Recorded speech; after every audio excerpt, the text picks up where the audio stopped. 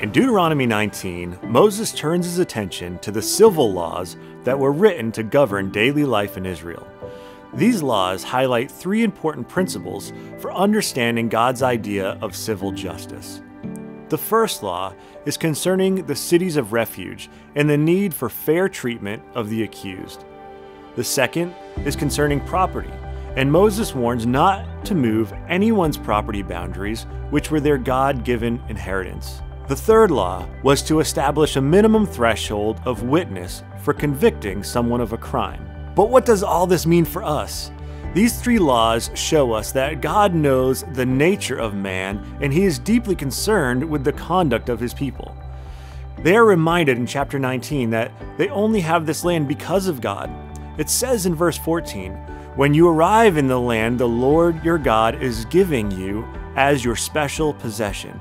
It was their special possession granted to them by God.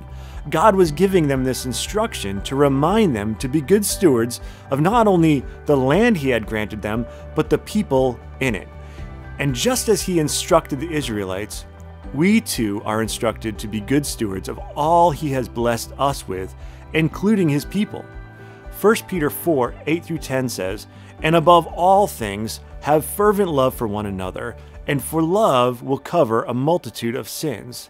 Be hospitable to one another, without grumbling. As each one has received a gift, minister it to one another as good stewards of the manifold grace of God." We serve a just, merciful, and gracious God, but he also knows our hearts, and he knows we need laws, and we need instruction, we need boundaries in order to help us to be good stewards.